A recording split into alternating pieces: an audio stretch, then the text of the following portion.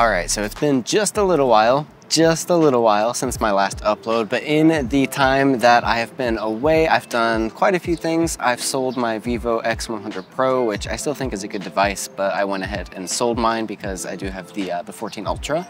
And on top of that, I have been able to root and bootloader unlock my Xiaomi 14 Ultra. It was not easy. It took me like 120 days of pretty consistent trying.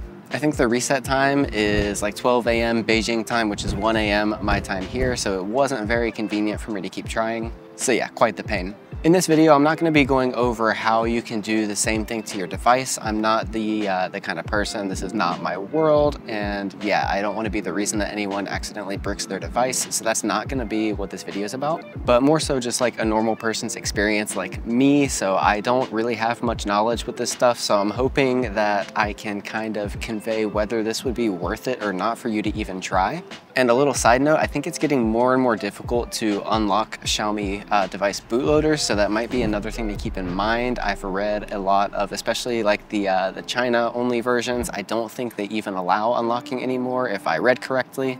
And it seems like Xiaomi wants to make it more and more difficult for the international versions to be unlocked as well. So this Neoteric OS here is for the Xiaomi 14 Ultra specifically, and it essentially replaces Xiaomi's Hyper OS with a near stock Android experience with a few quality of life updates. I personally absolutely hated Hyper OS, and of course, like this, as you'll see in the video, this isn't going to be purely a kind of only pluses without any minuses kind of thing, but I hated Hyper OS so much that I think I'm probably willing to live with some of the negatives. So I'm going to briefly touch on the kind of fluidity and performance of the ROM. I haven't had any issues so far, so there's not really much for me to comment on that. Not that Hyper OS was particularly slow or anything for me, but yeah, Neoteric has been super smooth, everything. I mean, I don't know, animations, animation speed, all that stuff. I don't know, that's not my thing, but I think it's great, and yeah, no problems on that end. Being quite similar to stock Android 15, it's gonna look really similar to what you'd get on kind of a newer Pixel. The lock screen and color design are basically what you've probably come to expect with Material U, except this one also has a few quality of life updates. Things like some of the previous gestures from Hyper OS, and also being able to remove the little at a glance widget on the Pixel homepage. And also some gestures like being able to double tap on the screen to both wake and sleep the device. Battery life for me has been quite good, even though I know the Xiaomi 14 Ultra has never necessarily been considered like top tier in terms of battery life. I never had particularly amazing battery life on Hyper OS, but likewise here, it's not gonna be amazing, but I do notice a little bit of an improvement. I don't know if that's just because less things are running in the background, maybe it's a little bit more efficient, there's a lot less bloat because it's, I mean, as close to stock Android basically as you can almost get. For my personal use, I usually end up getting around like 4 to 6 hours of screen on time, and that can really vary depending on what I'm doing, like what apps I'm running, how my connection is. But I also rarely ever use my phone from 100 to 0. I really like to use the battery kind of longevity features. So I'm often charging only to around 90%, and then I usually try and get my phone on a charger before it gets below 20. So I'm sure I could squeeze out a little bit of extra time if I was willing to push it a bit more. Basically, that is to say, if you're a power user, this ROM isn't going to magically fix the battery issues of the 14 Ultra, but I do think it is solid, and I did personally find that it was a little bit of an improvement over Hyper OS. One cool thing is the upkeeper of the mod did add in an update the ability to change what percentage you charge to on like a very granular basis, so if I want to choose to only charge to 87%, I can do that. Being that, like I said, I'm not super familiar in the world of, I don't even know what you call this, basically custom ROMs and modding and things like that. I was a little bit nervous about compatibility with some apps like banking and whatnot, but I can say from my use, I've used both Japanese and US-based banking apps, and I haven't had any issues so far. Though I was trying to install the ChatGPT app on my phone, and I got an error with, I think it was like a Google Play authenticity or integrity issue or something like that. I'm not sure if that's due to the ROM itself or some other issue, but yeah. I'm not gonna say that every app will work no matter what, but I've had pretty good success so far. And once again, big shout out to the guy running this. I believe his name is Akash, but the fact that we're still getting, I'm pretty sure, almost monthly updates, it's pretty good. Big shout out to that guy, because I don't think he really gets paid to do it. I think it's strictly just a community that's really into this stuff, and he just puts his own time into it. So yeah, really cool to see that. Being that my device is now bootloader unlocked and rooted, I have some options that weren't previously available to me. John the Farmer is a pretty prominent modder in the Xiaomi community, and I have a couple of his mods, including a thermal mod and also a brightness mod. The thermal mod helps with making sure that my device doesn't auto shut off too soon. It basically, I guess, allows the thermals to get a bit warmer before it decides to shut itself off. I've been using it for months and I have yet to cook my device as far as I'm aware, so yes, that one's a plus for me.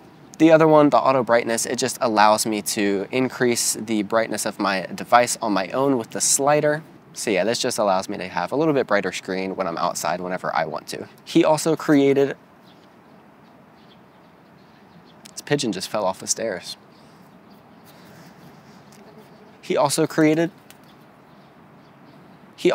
some quick tiles which allow for things like DCG, which is dual conversion gain, which basically allows the phone to, when you're recording video, to take two separate exposures, one really high and one really low, and combine them together, basically helping to reduce noise and essentially, ideally, get a cleaner overall image. That and other tiles, such as being able to use 4K 120 frames per second in apps like Motion Cam. But yes, I would show them off a little bit more, but it seems that in my recent update, I seem to have broken them somehow. I'm sure it's user error and I just need to figure out what I did wrong and get it figured out again. But yeah, this brings me into kind of a negative, and especially from someone with my point of view, and that is that things seem to break fairly often for me. And a lot of these things might really be super easy fixes and I'm just not aware of it. But yeah, that's just something to keep in mind if you are considering even trying this. With one of my more recent updates, I dirty flashed, which I think, to explain it, is essentially like any other manufacturer just pushing an update to you, you install it and you don't lose your data. That is essentially what I believe the dirty flash can be explained as, and so I did that. And it ended up breaking my fingerprint sensor. And so in order to fix that one, I had to wipe my device clean and start fresh. And while it did fix everything, my fingerprint sensor is now super quick and really good. If you're like me, you probably don't want to have to wipe your device every time something goes wrong. So keep that in mind. If things start to break, you might have to offload your data and go through all of the pain of, yeah, wiping it and restarting from zero. Another negative, kind of speaking back on those quick tiles, is the fact that we can't really use the variable aperture the same as before on HyperOS. John the Farmer, again, made quick tiles in order to be able to adjust the aperture a little bit. So you have your little tiles at the top and you can select which one, but you no longer get the granular control that you used to have on HyperOS. So usually what would happen if mine were working, you would just select one and then you would have to probably restart whatever camera app you're using because it kind of hard resets the app and it will crash on its own. So you're pretty limited in what apertures you can select, just f1.6, 2.8, 3.2, and 4. And I find that if you don't have any of those selected, the phone itself will just default to f2. But yeah, so that was, I mean, it's one of the big selling features, right, of the Xiaomi 14 Ultra. And if you follow this route of doing a custom ROM, it's likely just not going to, it's either not going to work or it's going to be a lot less fluid, like I explained here. Another really big negative for me is that the little attachable photo kit doesn't really work without HyperOS. The shutter button will take a photo within the photo app and the zoom rocker will work. But for example, I can't quick launch the camera app using the press and hold from like the lock screen or something, and it will occasionally just crash the entire device in my experience. And then also the zoom rocker, it only increases or decreases the zoom by 0.1 per rock, which is, I mean, basically it's not worth using in my opinion. So yeah, pretty sad about that. It's a pretty big negative for me, but just something that I have to live with if I decide I'm gonna keep using Neoteric. I will say though that the native camera app does work quite well within Neoteric, minus I think, what was it, like the movie mode I think doesn't work at all, but in terms of like the normal photo mode, video, all of that seems to be working quite well. But yeah, apologies if this was kind of all over the place.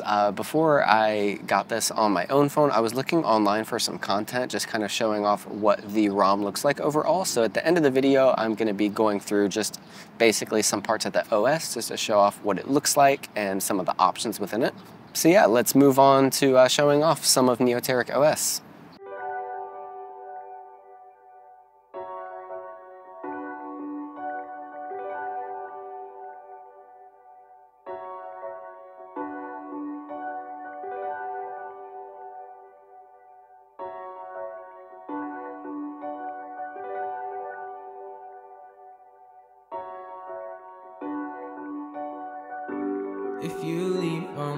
some time to get you off my mind. We're too far intertwined. I will miss calling you mine. I forget all the time and pretend I am fine. I'll miss you calling out my name. You lead my mind astray.